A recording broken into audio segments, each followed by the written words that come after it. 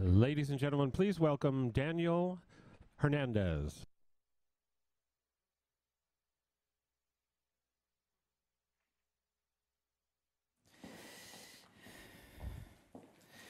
Good evening, good afternoon, everybody. I'm Daniel Hernandez, and I'll be moderating this panel on advocacy. And I'm here with Margaret Newman and Gabe Metcalf, and Margaret's from New York, and Gabe is from San Francisco, two cities very dear to my heart. I actually started my development career in San Francisco, and I was on the board of SPUR in San Francisco, and now I'm on the board of MAS here in New York. So they're great advocacy organizations, and what we're going to talk a little bit about this afternoon is about advocacy.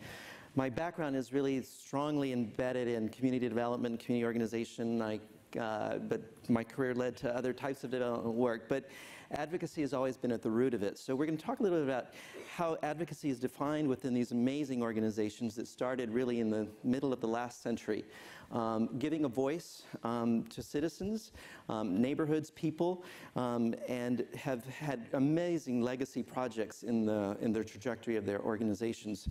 So I want them to talk a little bit about their definition of advocacy, how they actually advance advocacy within cities, and how actually cities have changed. So the role of advocacy maybe in the 1950s looks much different than the role of advocacy in 2014. So I'm going to start with Margaret and see what she has to say about MAS's role in advocacy in New York City. So thank you, Daniel, and I want to welcome my colleague from San Francisco as well, since we're the host city today. I've joined MAS this past year after a lengthy sojourn in city government, and Daniel has now replaced me, and well, not in my role, but has moved over to city government. So MAS started in the 19th century, for those of you who don't know the history of the organization, and I think a lot has changed since 1893 when the organization was founded. And I was really interested to know when MAS when I was looking at the history before I joined, was that they were a professional organization, really artists, architects, urban planners. Actually, urban planning wasn't really a field at that time, but people who did planning. And people were very concerned about the future of the city, about the public space, the built environment, and they were concerned that industrialization was going to impact negatively the building of the city. So the organization was formed to kind of protect the civic assets of the city, and I think that role continues to this day, and I think MAS has changed over the course of 120 years to be, I think New York City is kind of built out at this point. We're continuing to build, but all of literally most of the physical space is filled. So I think our role as advocates have not changed, and I think it's important to talk about advocacy, and I think we'll chat about this as we move forward. But there are lots of tools that we have now, I think, which earlier in the last century there were institutions that MAS helped to structure. The organization was actually founded before New York City was incorporated into the 5 boroughs, so that we actually had a role in forming things like the Design Commission, city planning, parts of city government that actually do manage the public realm and the built environment. And then later in the century, the Landmarks Preservation Commission. So we continue to be active. We have lots of partners in city government. We work closely with our partners, particularly with the agencies that do manage the public realm. We also work with our community partners to hear more from the grassroots level, and we also do quite a bit of education and working with communities to help them understand when someone comes into your community and starts talking about we're going to rezone, we're going to change the FAR, and there was a discussion yesterday about what FAR really means. I'm not going to get into it right now, but that many people don't know some of the terminology that government used to talk about buildings. So we help people to understand what are the possible impacts, and then what role can they play to be kind of better citizens. And obviously we convene things like this, which is where the public comes to us for a really great conversation. So Gabe, what's happening in San Francisco? Where's SPUR been, and well, actually, let's not talk about where you're going yet, because I want to get to that. But okay. Where have you been? What's going on? Well, first of all, it's a real honor to be up here. We have learned a lot from MAS over the years, and really admire the organization. So this kind of exchange between our cities, which I think there's actually a lot we have to learn from each other. We're not quite as old as MAS. SPUR was founded in 1910, and our roots are in affordable housing. We were originally the San Francisco Housing Association, really focused on public housing originally. As I think about what's really changed over the more recent decades in our role as advocates, what really strikes me is that after World War II, cities everywhere in the United States were losing population. And the defining problem was population flight and capital flight. And everything we geared up to do was about making the case for urbanism. It was about trying to convince companies to reinvest in the central city, and trying to convince the middle class not to flee the central city. And so all of a sudden, looks like we were a little too successful. And I think that's what we're dealing with now, right? Is all of these, it's opposites day. We're dealing with the problems of so much demand to be in the city, so much demand to create jobs in the city, and the pressures of growth are defining so much of what we're dealing with now. And so I think we're having to invent a new set of tools, and we're having to have a different kind of conversation than we ever really imagined we would have. And I think in that sense, New York and San Francisco are dealing with very similar strengths and some really similar problems.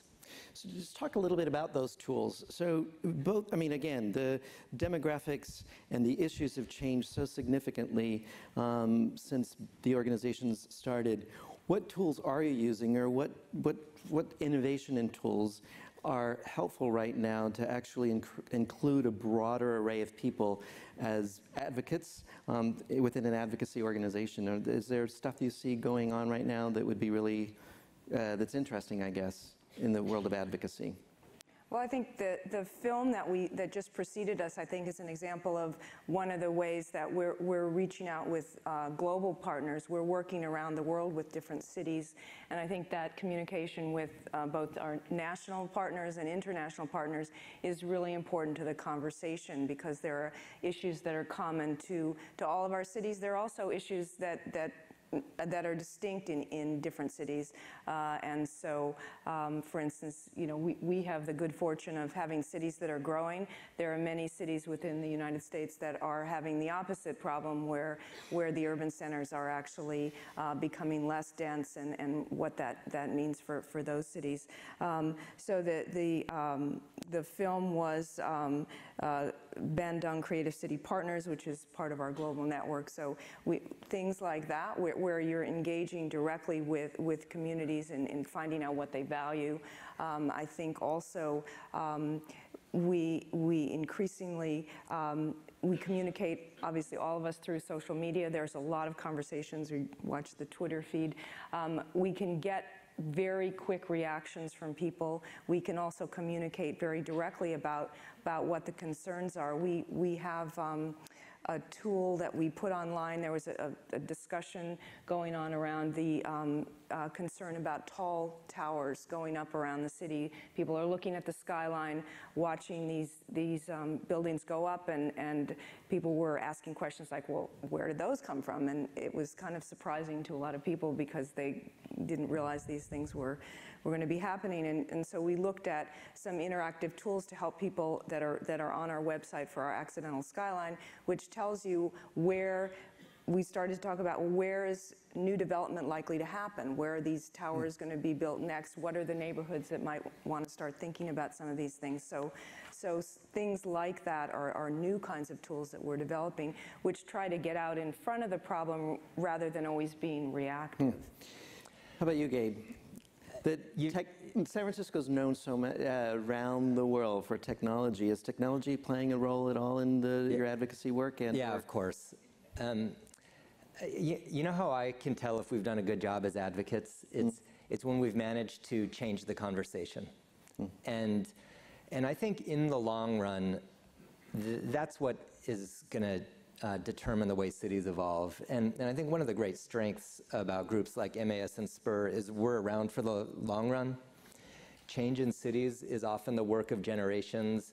Yeah. I like to think of it that we're always asking, what is this generation going to contribute to the city? What are you going to leave behind so that the city is better than the city you inherited? And so I think in a sense, the core of good advocacy is about asking people to be aspirational. What does it mean to make a city today that is inclusive, that works for everyone, that is more ecologically sustainable than cities have ever been? We have to ask people to imagine the city being better, and then that's the hook. So when we're engaged in the scrum of daily politics and all the immediate decisions getting made, we're hopefully connecting that to a bigger vision. So that's great, because what I think that we've defined is this continuum of work that both SPUR and MAS has been doing over the past 100 more years. And there's these galvanizing moments, I think, in the history of both organizations where crowds need to find a home to be able to be heard, and the organizations have served that. Right now in New York City, the mayor has launched his 200,000 units over 10 years, which my office is managing. And we're trying to think about not only the groundswell up, because we know neighborhoods will be directly affected by the mayor's agenda, but I feel now I'm usually there coming up, but now I feel like I work for the city now, and now it was a top-down sort of thing, and I want to find a way of meeting in the middle. What's next? What are you guys doing to? And actually, one other preface is that San Francisco just hosted, the High Cost Cities forums, where ULI and MAS is this week. The big discussion is around equitable cities and just cities. How might MAS and SPUR sort of then find this next galvanizing moments in the future of cities to engage people at different levels? Gabe, why don't you start? Jump in first. Well, boy, this really is the issue of the day, and I can tell that if we work for 3 years on a paper about climate adaptation and we come up with an incredible strategy of what to do about sea level rise, people will say, good job. But when we host a conversation about the housing crisis, we have hundreds and hundreds of people showing up. and it really is a crisis for us. And there are no easy answers, and I find myself in that role a lot of being sort of the bearer of bad news. There are a lot of things we can do, and at least in the case of San Francisco, we kind of did it to ourselves. I mean, there's no Republicans in the whole city, right? So,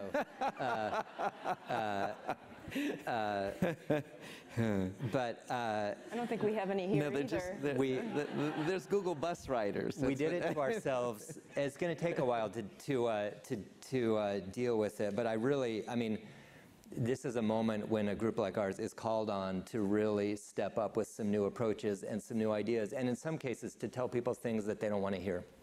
Well, I would say that in this city, if you do convene a group, which we were very involved in the resiliency and post-Sandy, that you do get a huge room full of people talking about climate change here, and more about adaptation and resiliency issues. But I think that one of the things that I think both of our organizations managed to do, I would say, well, and something that I think governments don't do so well, is to really listen and move quickly. And I think that we have the capability of convening people both from private sector, from public sector, from all across the sort of interest groups within the city. And so that conversation is very, very informative in terms of what the key issues are. So the ability to synthesize that is just critical to and operate. finding a central home for it. We're going to have to wrap up, but I want to say that both of the organizations are incredibly important to the future of the cities, particularly in MAS. And just for people who don't know, I'm now going to head the planning committee for the MAS, and part of the role that I want to play is making sure that the voice and the capacity that MA has goes out into the boroughs so that we begin engaging neighborhoods as neighborhoods begin to change throughout the New York City boroughs. So anyway, thank you everyone here for being here today, and thank you guys for Thank you. participating.